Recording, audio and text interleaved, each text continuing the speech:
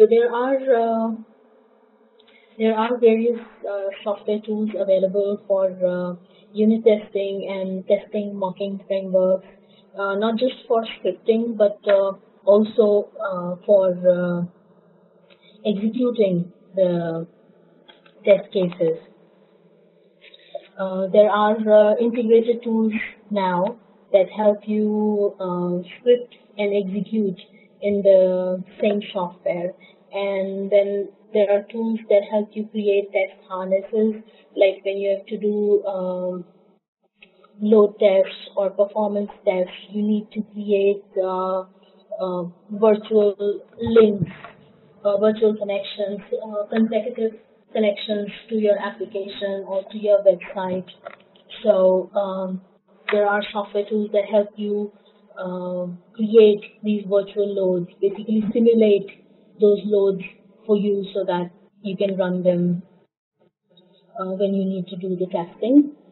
And finally, the user interface playback tools. If you've ever looked at automated testing software, it essentially does is captures users' movements when they're trying to use a software and records that. And then when you run that particular automated test, it essentially plays back what you have recorded earlier. So it's called a user interface playback tool. So there are various softwares that let you do this.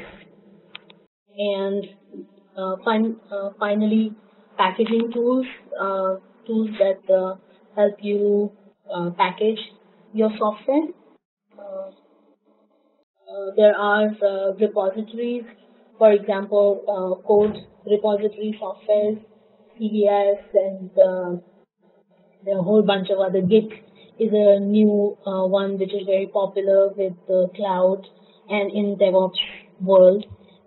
We even have a GitHub that is again an integrated software that lets you do a whole lot of things, basically everything that you can potentially think of in a software. So when we get to packaging and deploying tools, we'll go through that.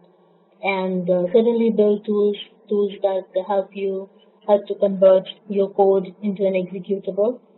And container management, you all must be familiar with containers in software now, especially with the Docker coming in. Container management tools, and again, Docker management tool is kind of a container management tool. So just give an example. So we'll look at more of those. And deployment descriptors.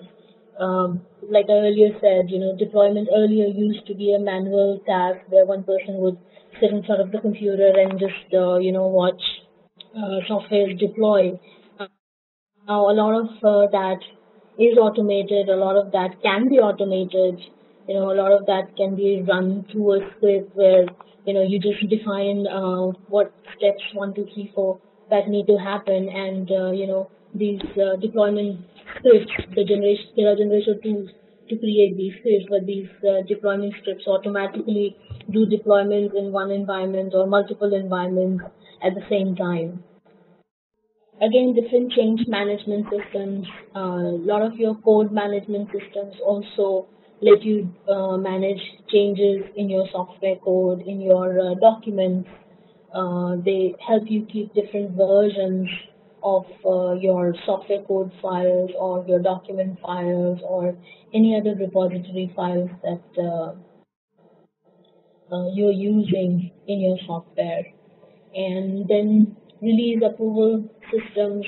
Again, these software tools come like a list of criteria to be fulfilled, and all these criteria is automatically configured, and as and when it is fulfilled, the system automatically captures that the release is ready for a deployment, and it has all the necessary checks done for approval to deploy that. Rollback mechanisms, this has been in place for a very long time. and we'll look at different rollback mechanism software. Release automation tools, I just explained to you about that. There are a lot of software that have automated release build and deployment, and I know this was one of the interest areas that Amit was keen to know how he can learn about that in this session. So we will do that. And task scheduling tools, again, we've had schedulers and cron jobs, what it was called in the past. So we have more of those now. So we'll look at those in the view of DevOps and cloud in this session.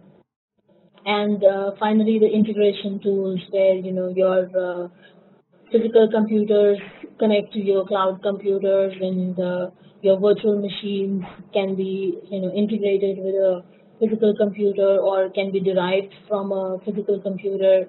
These are all enterprise integration tools that help all different hardware systems, computers, to get integrated and come together, to form a complete holistic environment for a company.